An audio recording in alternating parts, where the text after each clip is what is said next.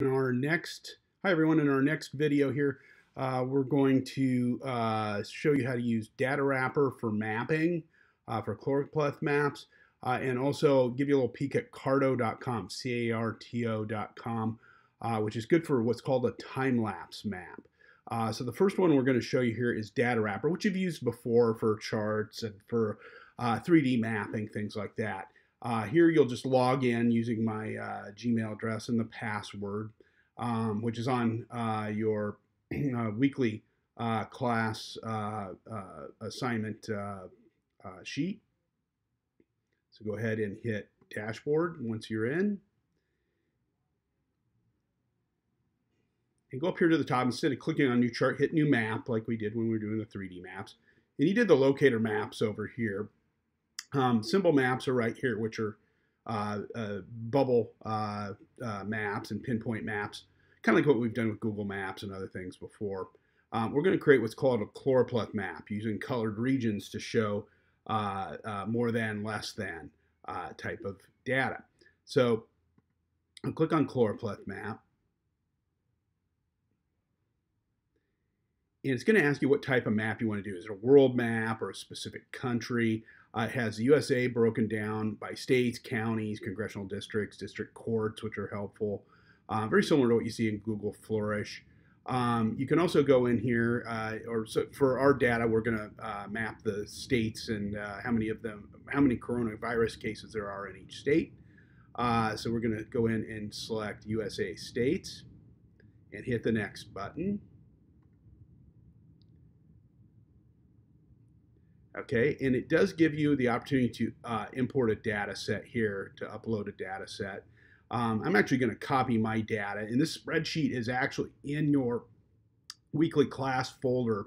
It's a CSV file, and it has all of the states and how many COVID-19 cases they have as of the 15th of March. So this is data that's up through Saturday. So we're just going to copy this and paste it in next to the value of each state, and just make sure that they line up okay, that all of the state data lines up. And you should see your map pop up like this. Hit proceed.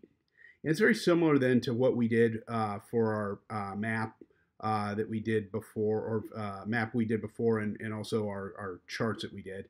It drops a little map key in here over on the left-hand side, and I'm just going to call that cases, just so it has a little title there. Hit return, and now you have what explains cases there. You can't use much language there because it's kind of a tight fit. It does allow you to select different color panels. Here, be very careful with that. The first two work pretty well for this one. But yeah, you start getting down into some of these others, and they're just kind of crazy looking. It's not. You want bolder colors on the areas where you have more depth, which are Seattle, Washington, or the Washington area, California, New York, a lot of Massachusetts as well. Go to the annotate where you add title. Annotate's right up here. We're going to add in coronavirus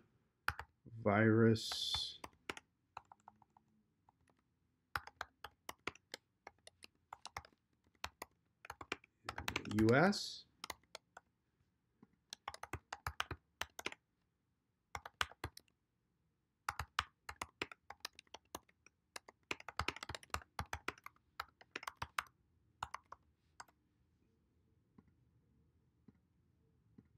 Data source is Johns Hopkins.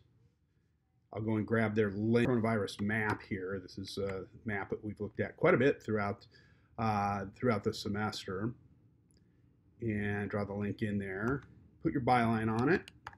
And again, this data is in your class folder, so if you want to practice with this, it gives you the opportunity to go in and experiment with it a little bit.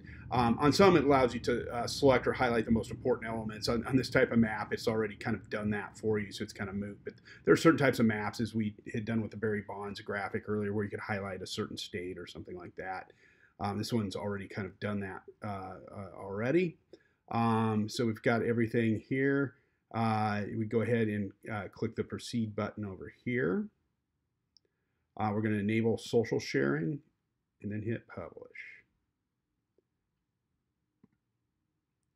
And you can get it both as an embeddable map, remember, and as a ping file, is a static image. Static image doesn't work quite as well because it doesn't have the rollovers and things like that in it. But you have embed code here, and then your link here for the full screen is right here. So that in a nutshell is how you do Datawrapper Chloroplast maps. So again, you've got this data set right here up in your class Google Drive. So if you want to take it out and play around with it a little bit, you most certainly can.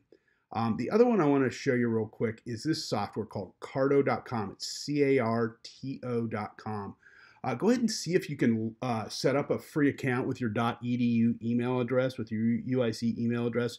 I've heard that they have brought them back. I have an old one, so I've kind of grandfathered in with it. If you aren't able to set one up there, I can give you the login to my account, as students have posted past projects in here. Some of these that you see in here, ones that students have built. Because these accounts the pro accounts are very expensive. But it is a great piece of software for doing things like creating time-lapse maps. With a time-lapse map, you have to have a column that has a location, some data, another column with some data about that location, and then also a column with a date in it. The one that I would work with is pothole repairs. And again, you have that data set too in your week 11 class folder, your Google Drive folder, that you can pull that out and work with it. And I'll just show you one that I've built in the past. You can just upload the data pretty easily. It has a little upload button. And when the data comes in, it always gives it in data view. Then you can switch over to map view. And this is your potholes data. It gives you the longitude and latitude here, the completion date of the pothole when it was filled, when the complaint came in. So again, some more longitude and latitude data, number of potholes on the street, the police district it's in. I would have probably cleaned this one up a little bit more. The service request number and stuff like that we don't care about. Street address, you want to have that in there. That's important data.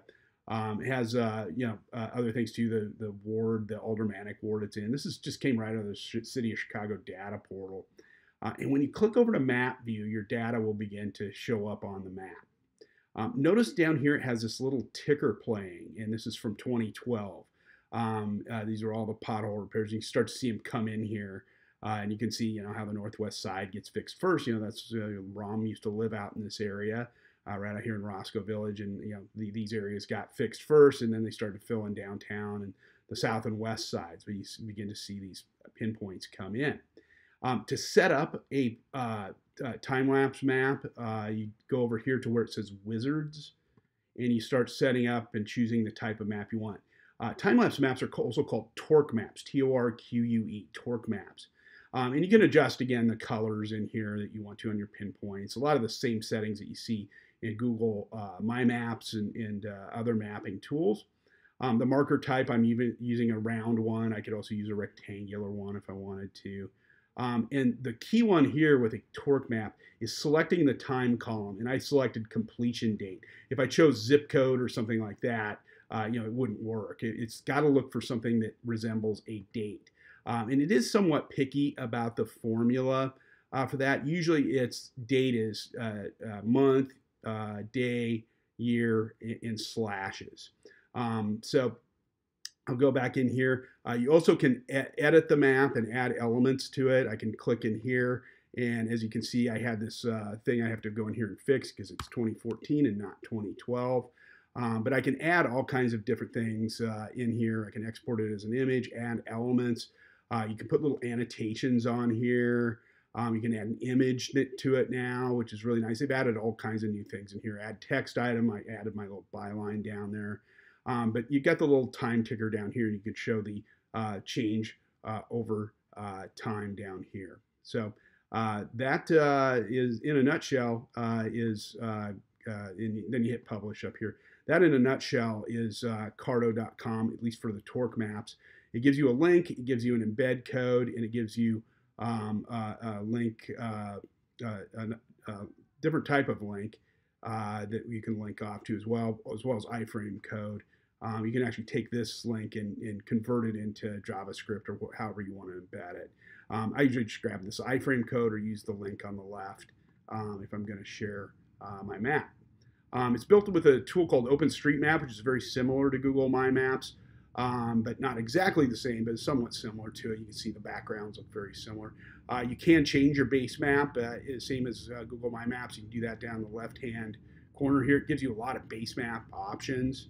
It also allows you to change some fonts and other things under options here, adding search boxes, legends, things like that. So you can adjust, make some adjustments to the map down here in the lower left. So that was it. That's all I have for mapping. Go ahead and you've got both spreadsheets that work with this, both the potholes and the data for the coronavirus if you want to pop them in. Again, this isn't a graded assignment, but if you want to get a little experience with each type, you can play around with them on your own. All right, we'll see you next time.